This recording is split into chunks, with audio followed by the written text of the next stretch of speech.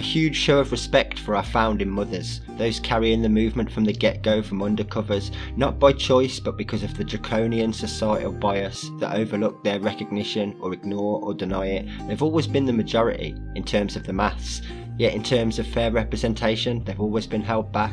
A co-founder of our movement, and most don't even know her name, then so many who followed her, the ignorance is just the same.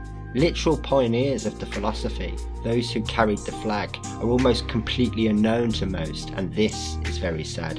Yet strangely enough, so many could name most of the men, like their contributions were more valid than those beside them. I know this deep-rooted sexism is an issue across the board. I'd just like it to hurry up and be eradicated moving forward. So huge props to the shield maidens, the old and new. All those who are playing your part, then this one is for you.